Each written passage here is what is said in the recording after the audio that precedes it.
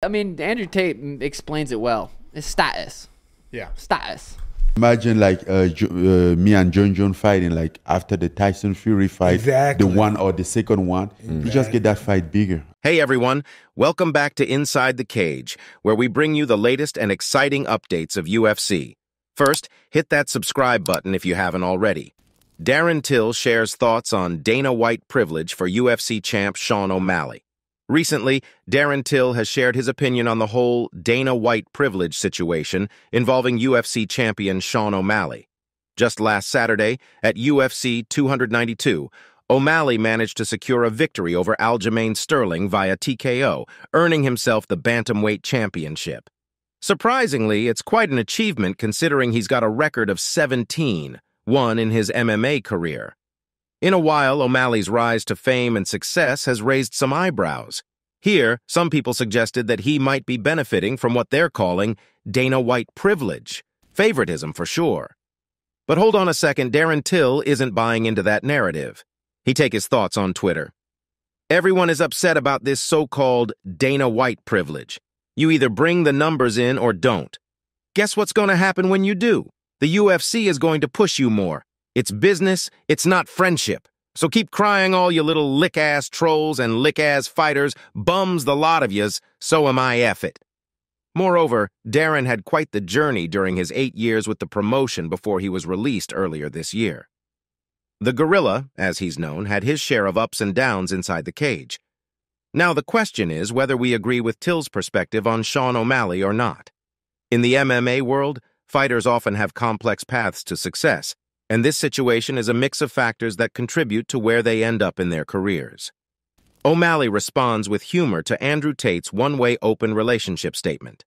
Nowadays, Sean O'Malley is riding high on his recent success. Can you believe it? At just 28 years old, he went out there and proved himself by landing a brutal TKO against Aljamain Sterling at UFC 292. Impressive, right? Now, with that victory under his belt, O'Malley has opened the door to some serious opportunities. Here, I'm talking about some substantial cash coming his way from his UFC career. And it's not just about those championship-level paydays, although those are no joke. However, he's got his eyes on potentially raking in the dough from PPV points, snagging some lucrative sponsorship deals, and even working out some side agreements. Man, it's a whole package deal. In a recent interview on Bradley Martin's Raw Talk podcast, O'Malley let some personal insights fly, especially as he headed into UFC 292. And what's the highlight? Well, it turns out that he's in an open relationship with his partner. Yeah, that's quite the reveal. I wouldn't say that if I was in the opposite position. If I wasn't paying for everything, if I wasn't successful in any sort of way, and I was just like fucking maybe an average Joe, it probably wouldn't be fair. But I feel like I'm fucking King Kong. Then you'd have to hide it. I'm fucking King Kong. I mean, Andrew Tate explains it well. It's status. Yeah. Status. So you know, I got status, so I can fucking. But I don't know. It's like I said, in camp, that's not a thing. After camp, it's, Danny's never fine with it. I mean, she has been. She's gone through phases. But then we have a baby, and then her hormones change, and then it's like this and that.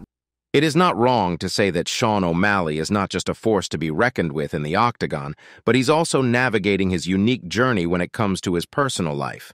Bray Wyatt, Windham Rotunda, WWE icon, dies at 36. In the world of combat sports, it's a real mix of emotions that hit the fan community hard.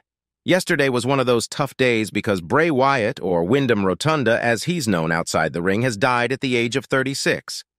Paul Triple H Levesque, a major figure in the WWE, was the one to share the news. You know, it's moments like these that remind us of the impact these wrestlers have had on fans all around the world. So hearing about his passing is a real shocker.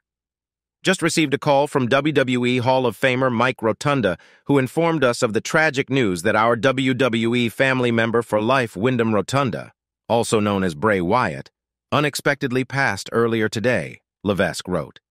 Our thoughts are with his family, and we ask that everyone respect their privacy at this time.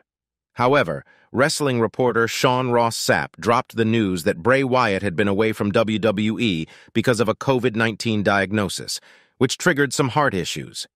He was actually in the process of gearing up for a wrestling comeback before this tragic event unfolded, and now his cause of death was a heart attack.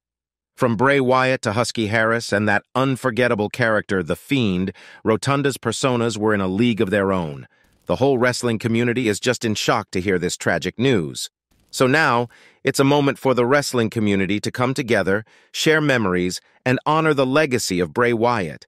Guys, we'd love your support if you're enjoying the video.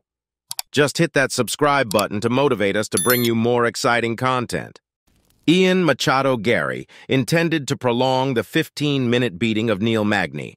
Once again, Garry is making waves in the welterweight division, and he's maintaining a pristine record of 13-0. Interestingly, this 25-year-old guy has potential written all over him.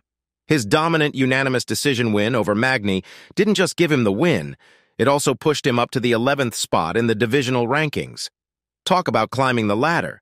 The funny thing is, Garry wasn't initially set to fight Magny in this recent bout. It all got personal real quick when Magny stepped in to replace their fellow top 15 fighter, Jeff Neal, and at this moment, an unexpected turn brought out the drama. "I didn't want to hurt him. I wanted him to feel what the other side of justice feels like," Garry said. The words that man uttered at the UFC Media Day were effing ridiculous, and he should be ashamed of ever muttering the words of raising a hand to a kid or bragging about raising a hand to a kid. "When I got to the desk and someone asked me about him, I could not, as a man, as a person, not speak about what he said. I just had a child, so I am a protector for life. I have to protect and grow this little being that I created to grow into a man and help him along the way." I had been saying 8 minutes. It was the next day that I said I would drag this out for 15 minutes, Garry concluded. Neil went home on a pair of crutches or a wheelchair. He's going home and he's thinking about his leg and how much pain it's in. I hope that man sits down and thinks about the mistakes. All the respect was lost for that man after he bragged about beating a kid. The real story of that fight was Garry's impressive kicking game. Man, those kicks did a number on Magny's movement right from the get-go. And can we talk about the result here? Garry managed to pull off his 5th decision victory in his career. That's some impressive consistency. It's been 7 years since we saw a domination in the octagon like I did on Saturday night, Garry said. People talk about the finish, but I went out there and had so much fun beating him up. I put on a show for the fans. The finish is always something we look for, but if someone wants to be too tough for their good, I have no problem dragging it out longer. It's just wild how these things play out in the octagon. Garry's got an exciting journey ahead, that's for sure. Who knows how far he'll go in the world of MMA. Ngannou expects Tyson-Fury fight to build excitement for his clash with Jon Jones. In the journey of hope and suffering, Francis Ngannou is holding a seed of hope for a super fight with Jon Jones. And yes, it's one of those matchups that fans have been buzzing about for a while now, but Ngannou has got some other interesting things on his plate. So mark your calendars for October 28th because that's when Ngannou is finally stepping into the squared circle. And guess who's waiting for him there? None other than Tyson Fury. Recently, Ngannou dropped some hints during his appearance on Mike Tyson's Hotboxing podcast. I'm disappointed too, but that fight, again, that fight is still possible. You know, I think we both are down for it. I left the UFC. That doesn't mean that this fight cannot happen. And you will just make that fight bigger, though. Yes. Like imagine like me and John fighting like after the Tyson Fury fight, exactly. The one or the second one, you just get that fight bigger and bigger, you know. Exactly. So that fight will always be there when both of us we want to fight. Okay. Now it's a matter of like our contractual situation. Now you've hit the nail on the head there. The whole Jones versus Ngannou matchup has one giant hurdle in its way, and that's the sticky issue of their contracts. It's all about business dynamics, you know? And when we're talking about big bucks and massive stakes, things can get pretty unpredictable. Money has a way of making even the most unlikely scenarios come true, so who knows? Maybe somewhere down the line, the PFL and the UFC could somehow find common ground. It's a long shot, but in the world of sports, you can never say never. All right, guys, that's all for today. Don't forget to like and subscribe to our channel. See you at the next one. Until then, goodbye.